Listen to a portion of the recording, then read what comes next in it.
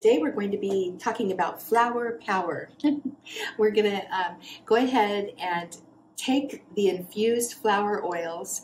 Last week or last video I showed you how to make a flower infused oil, and if you missed that we'll link to it above here. But we used these 5 flowers. We used calendula, rose, lavender, chamomile, and yarrow, and in that video I explained why they're so good for the skin. And this is the oil that's infusing right now. It's not ready. It's brand fresh and new. What we do have here are single herbal infused oils, and I'm going to make a flower infused salve by combining these single oils today. And I'm going to be adding some essential oils, flower oils also, so that I can use this as a perfume or a little body salve, moisturizing for dry skin, a number of different reasons, but this is going to be one of the gifts I give to people this year. So what I've got here is yarrow infused oil. This has already been strained off, and look at that gorgeous color. This is a little bit of calendula infused oil that I have left over. I actually have some more bottles in there, but I think I'm only going to use that much in this salve. And then we've got some lavender infused oil here, and over here I've got chamomile infused oil, beautiful, and here I've got rose petal infused oil, beautiful, just so lovely. I've got some beeswax, because you do need beeswax for this.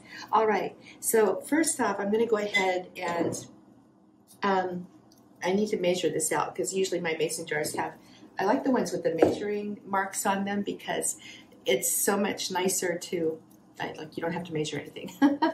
Oops, my water's boiling. Let's turn this down. So I've got a double boiler situation going on here. So I've got a pot, and you don't want it boiling. It is rapidly boiling right now. I'm going to turn this down, but this is where I'm going to go ahead and melt my oils together with the beeswax in a second. So that's why that's going on there. All right, this is a 1/2 cup measurement, and I'm just going to go ahead and measure out 1/2 cup of this calendula infused oil here. Was hoping to use it all up, but I guess I'm not. That's okay. Maybe I'll do something else with that. Okay, so there's that, and then got my yarrow infused oil, and I'm going to grab my measuring spoon, 1/2 cup.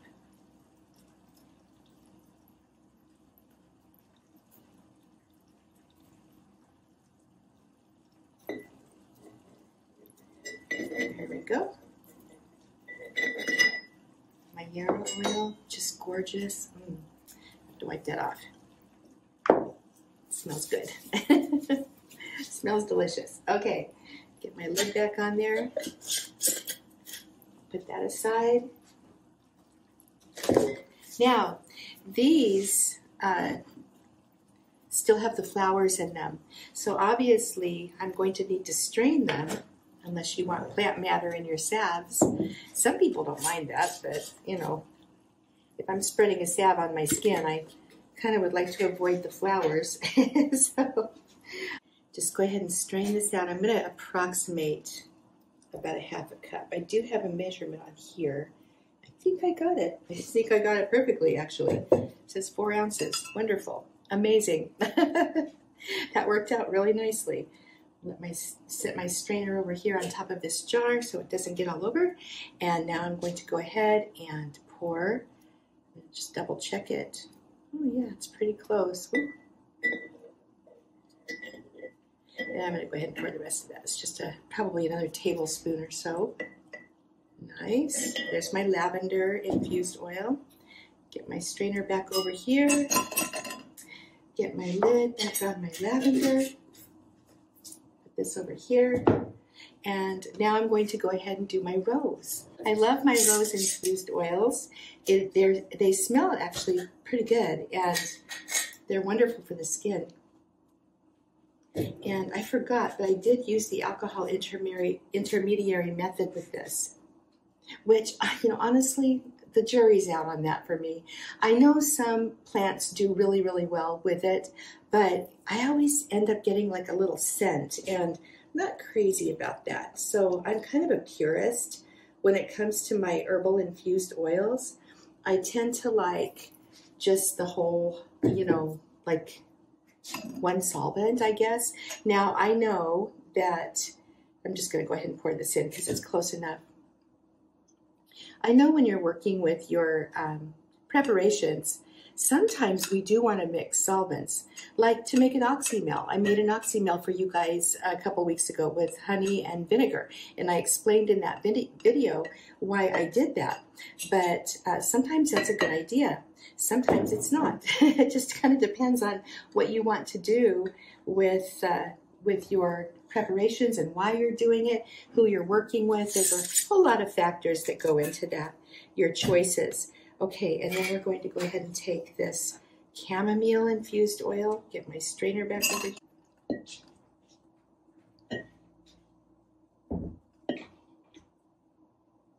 Boom, there we go.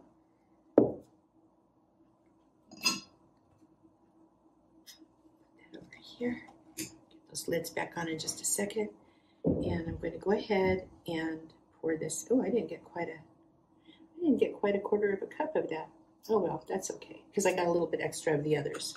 So you can see that since I'm not selling these products and I'm giving them away to friends and family or using them for myself, I'm not being super finicky about things here. And that's okay. That's absolutely okay for this. So this is a little over 2 cups. I'm using 1, 2, 3, 4, 5 half cups. I've got 1 1/2 cups of my herbal flower infused oil here. And so now we're going to have to do a little bit of math to figure out how much beeswax we want to have. Get myself set up here. Let me get the lids back on these.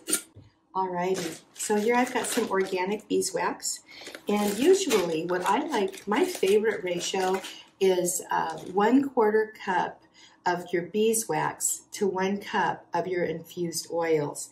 So we're going to go ahead and measure that out. Again, I've got about 1 1/2 cups right here. Okay, so I've got a 1/4 cup measurement here. I'm going to go ahead and scoop out 1/4 cup. Now, and actually I could just do the oil and make the salve with this much beeswax, but it's going to be looser than my usual salves are, and I really don't want that. I actually like a little bit of a firmer salve, so I'm just going to kind of eyeball and put in about 1/4 of a 1/4 cup measurement here. Okay, and it'll be fine. That's the really nice thing about working with the folk method and working with different kinds of measurements and things, is that you can be flexible. You can be very, very flexible, and you know, if you can make adjustments pretty easily.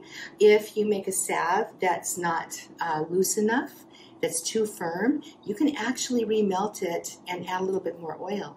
If you make a salve that is too loose, you can remelt it and you can add a little more beeswax.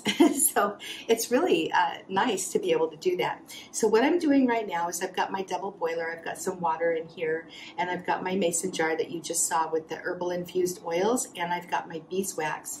And I'm just going to let this sit in this low simmering water for, it usually takes about 5 or 10 minutes for the beeswax to melt completely. Okay, so our beeswax is completely melted into our infused oil at this point.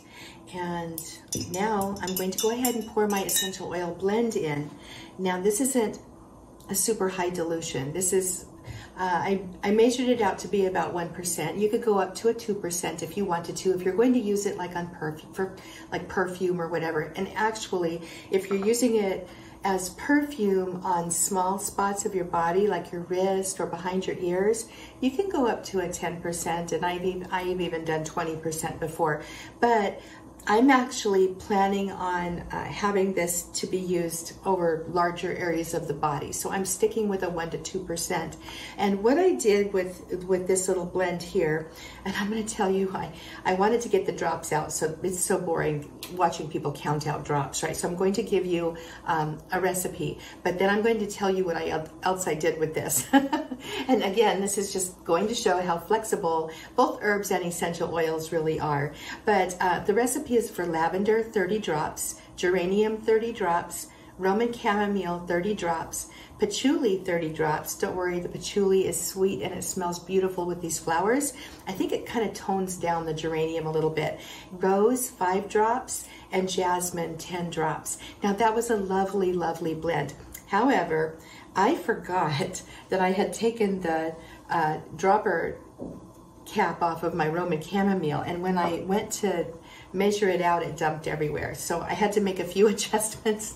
That was not a good thing. So, and in smelling this, I decided too that it needed a little spice. So I redid everything, and then I went ahead and added a few drops of ginger and a few drops of allspice. Ooh, and it's really beautiful. So what I'm going to encourage you here to do is just realize that scent is very personal and you can make adjustments, all right? Especially if you're just playing around with the new blend. Just put it, you know, get your drops out there. And I kind of like to play with even drops at first, and then I can make adjustments if I want to. It's like to add a little bit more of this scent or less of that scent. If I'm blending for scent. If I'm blending therapeutically, then I don't really care as much about the scent, to be honest. I just want it to work. Like the other day when I threw my back out and basically just slathered essential oils all over me that I knew would work. But you don't want to do that. You want to be sure that you've got your stuff ready, which usually I do, but not in this case. I've never thrown my back out before. Anyway, I'm going to go ahead and take my essential oils that I've got here, and I'm going to pour them into the infused oils. Stir them up really good.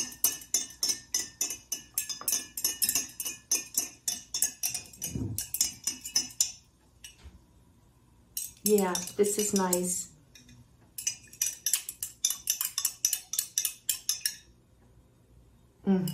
This is going to be just a really lovely, light smelling flower oil. Now, I want to point something out here.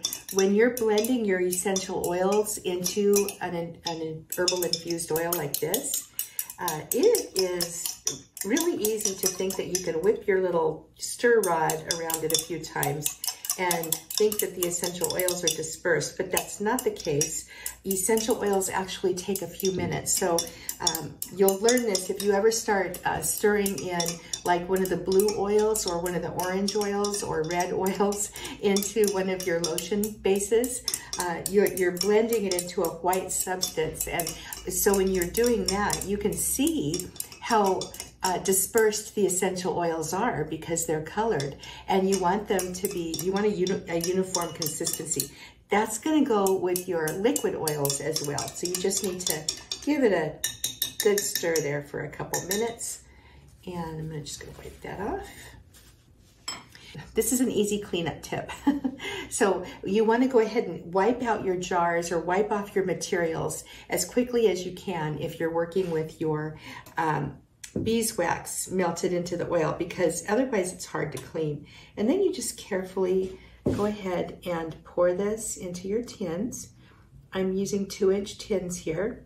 And let's see here, come around over here. Can you guys see that salve? It's just really beautiful. It's not as striking as the Comfrey salve with its bright, bright green, but it's still really, really beautiful. I love this. I think it's going to be great.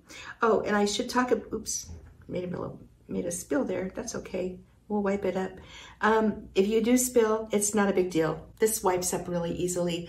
But I wanted to talk with you quickly about sterilization.